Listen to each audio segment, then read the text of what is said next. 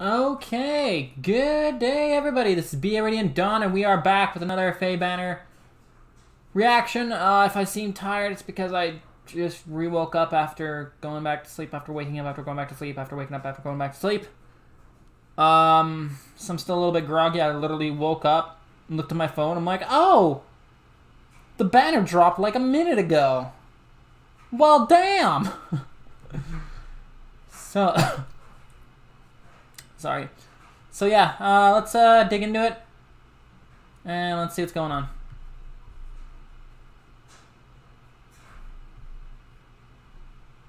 Yeah, okay.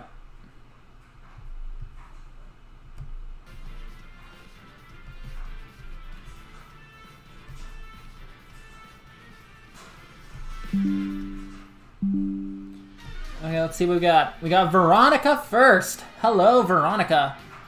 I was once so closed off, alone, that being this open with others is a challenge. Is that a red cav tone? Okay, hang on.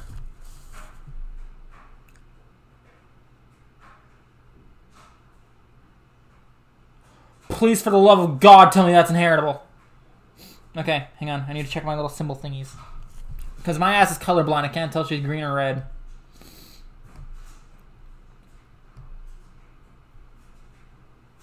I think red is diamond, though.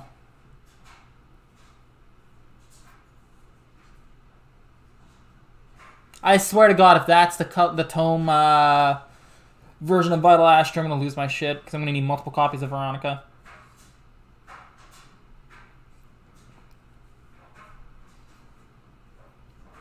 She's a legendary hero, though, so she's got to be she's got to have a preferred skill. Okay, yeah, she's red tome Cav. Okay.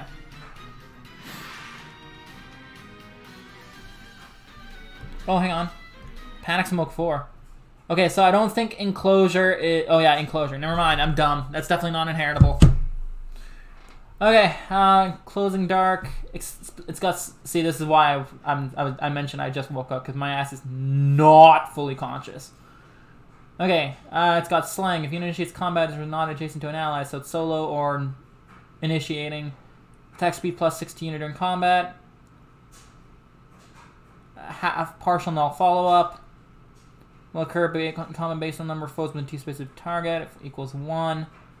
Inflict speed res minus 4 on foe. If equals 2. Speed res minus 8 on foe. Foe cannot counterattack. If unit initiates combat, unit can make a follow-up attack before foe can counterattack. Huh? Wait. So... If there's greater than 2 enemies, inflict speed res minus 8 on foe, and foe cannot counterattack. If unit initiates combat, unit can make a follow-up attack before foe can counterattack. So if there's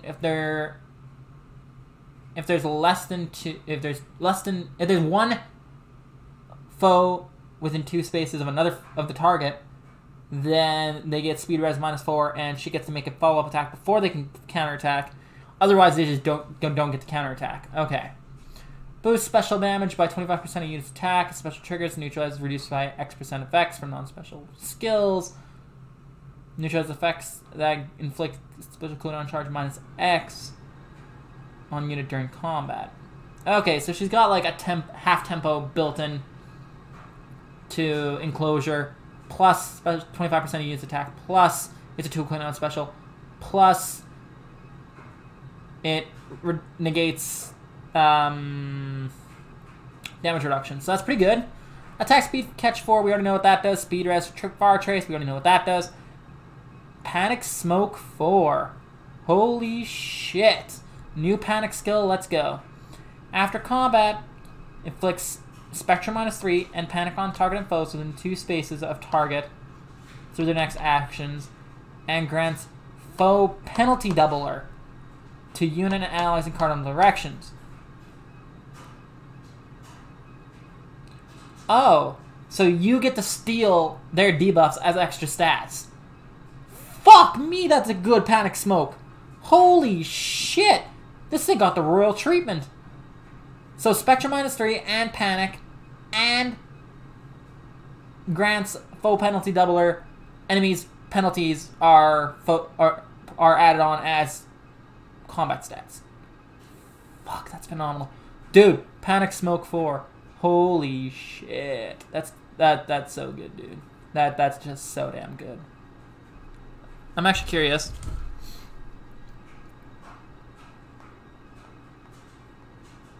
I gotta check something.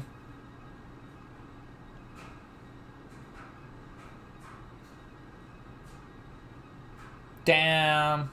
Okay. Okay, let's go.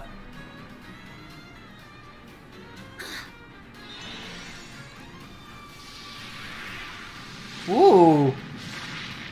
That is a nice attacking animation, but it looks like 4-Blaze. Like in the GTA games.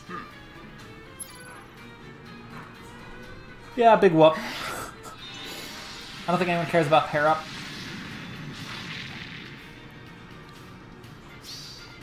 Enough of you.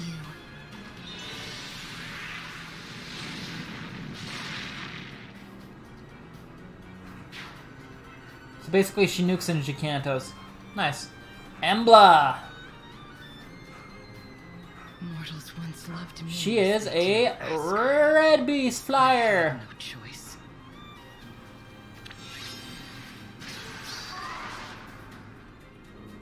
No egress.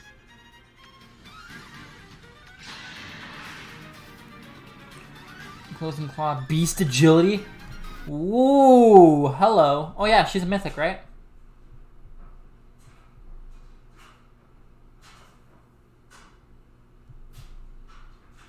Yeah, she's a dark mythic. Whoa, that'll be interesting.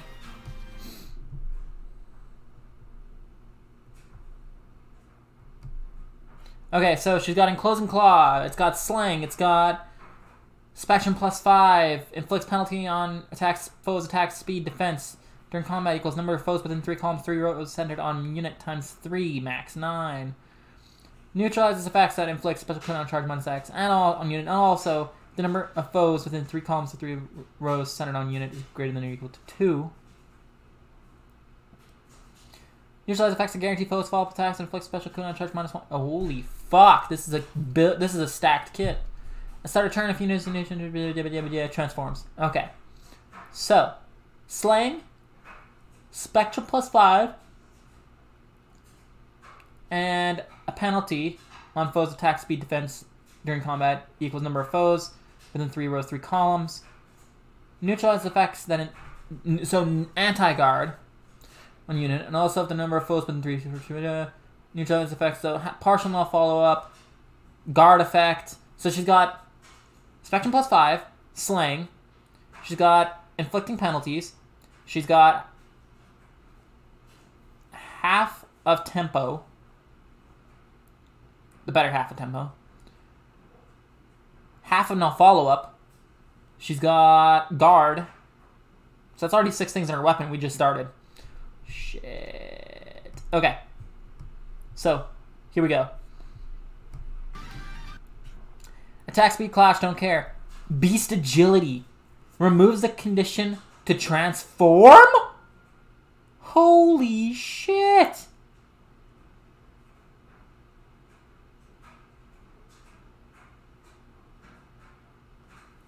Oh my god, the skill is so good. Okay, removes the condition to transform. If unit speed is greater than foe's speed, neutralizes effects that prevent units follow-up attacks during combat. So if you're a fast beast, you no longer have to worry about the transform condition. They could just transform for free. And it's inheritable. Holy shit. Okay, so I'm guessing this is not inherit. No, this is just beast straight up. Okay, let me see. Beasts are getting a little bit of love now. Let me see what I have access to. So that means Caden would always be transformed. Valuria, this skill would be crazy on Valuria because it's got half and no follow up anyway. Honestly, I don't have a whole lot of speedy beasts. Nyla could get this now if she wanted to. Asker could get this. Although, why would you? Ash could. But, like, Tabarn could. Vika could. So, like, there's only a handful of fast, speedy beasts that this would be really good for. This is definitely a Valuria skill, though. Holy shit, is this a Valuria skill. And honestly, Naysala could run this too if he wanted. Which would be kind of funny. Oh yeah. A start turn inflicts, so this is for Severance, Undefended and Feud. On foes within 3 columns, 3 rows centered on unit. A start turn if a foe is within 3 columns, 3 rows centered on unit, neutralizes any penalty, including penalties inflicted at the start of turn, and grants dodge to unit. Holy shit. So she gets dodge? Okay, so inflicts Undefended and Feud. Undefended. Unit cannot be protected by Savior? Holy shit, this is anti-save skill. Holy fuck. This is god tier. And Feud. Disables all ally skills. Wow, she is changing the meta.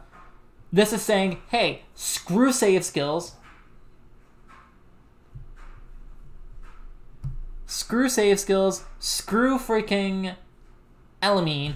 You can't use them. They are now useless. Holy shit, this is good. It's a 1v1, and you don't get a save skill. So this is a true 1v1. Fuck, that's crazy. Inflicts Undefended and Feud. At start of turn, if foes within 3 columns or 3 rows centered on unit, neutralizes any penalty, exclude penalties inflicted at the start of turn, and grants dodge. So she can't even get penaltied. So she's anti-penalty. So if you wanted to bonus doubler her, you just could. Neutralizes any penalty. Oh, excluding penalties inflicted at the start of turn. And grants dodge. So she becomes a speed demon with damage reduction. Holy shit, is she good! I'm excited about the Undefended because that's gonna be in a skill. It's probably gonna be in an inheritable skill or a duo skill at some point. Mark my words. That's gonna be the next duo skill that's broken, is Undefended.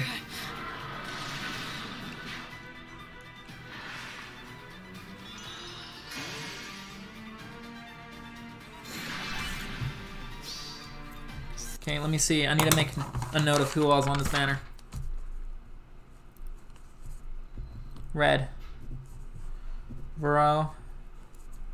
Embla. Blue. Green. Colorless. Suffer as I have.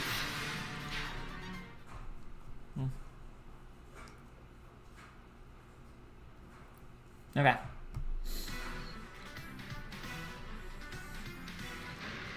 Bramond.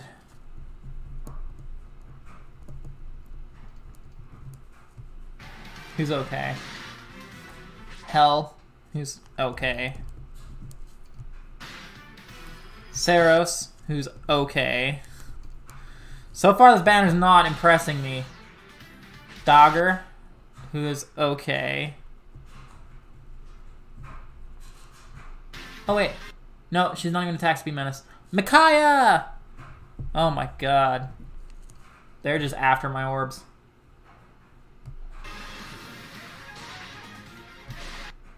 Sita. I don't think anyone really cares about Sita. Sita's not that great. She's got the Distant Storm, that's it. That's the only good thing she has. Nana is the last red. So red is freaking stacked to hell and back, dude. Ymir is green. Okay. Ascended Celica. It's kind of whatever.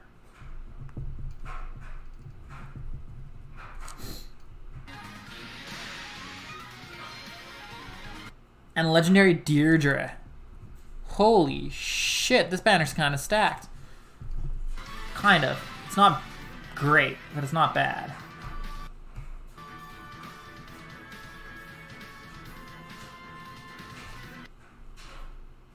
Okay, so this banner is kind of crazy, actually. I'm just gonna freeze it here. So red, we got Veronica, Embla, Nana. Red is fucking god tier. That you cannot ask for a better red pool right now. Blue is Saros, Sita, Deirdre. Deirdre's kind of hard carrying. Sita at least has Distant Storm. And what the hell does Saros have? I know she doesn't really have much. Let me see.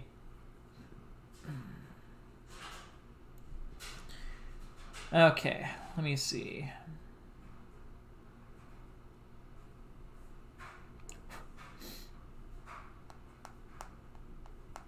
So, Saros has Mirror Impact, Dragon Wall. Yeah, that's not fantastic. That's kind of bad, actually. Green is Hell, Dogger, Ymir. I don't think Dogger has anything. Hell has, like, whoop-de-doo. She's got Guard-Bearing DC. And Ymir is the only one that might actually have something. I can't remember what Ymir has. Give me 1 second here.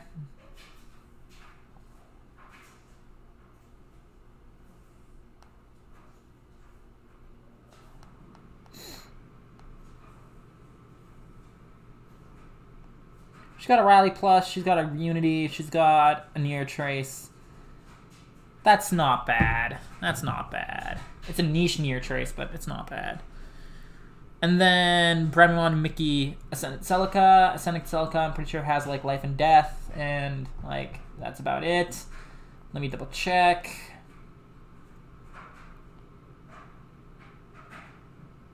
No, I don't want Legendary. Fuck off, I clicked it.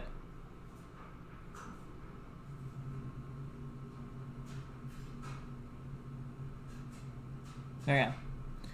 Okay, yeah, I'm pretty sure she just has that. Miller's Testament, Life and Death, and Infantry Null follow-up, which is, like, whatever. So, like, at least she has something. Mickey has Fury, and she has Joint Distant Guard, whatever it is, and Bremimond has literally nothing. So, honestly, this is not a bad banner at all. Clearly the winner is red. Deirdre being on blue kind of makes blue second place, in my opinion. So I'd say like red, blue, colorless green. Because Celica has some fodder and Mickey's a good unit. Meanwhile, blue, Deirdre's a good unit. Sita's a good fodder, but like Deirdre would kill Mickey. So blue beats colorless, and then green's last. Overall, not a bad banner. Overall, you know me, I'm probably going to be summoning for it because that Beast transformation thing is absolutely crazy. You no longer need to worry about Beast's positioning to transform, which is freaking nuts, by the way. So yeah, let me know down in the comment section below if you guys are planning on summoning, and if you are, who do you want to go for? And if you're not, why are you not summoning? Are you waiting to see the Double Special Heroes banner? Not Double Special Heroes. Frick, I'm tired. The next seasonal banner. The Christmas banner. You guys waiting to see who's on that before summoning on this? Or what is your plan? Let me know in the comment section below. And until next time, this is B-Reader on signing off. Bye, yo! See you, everybody.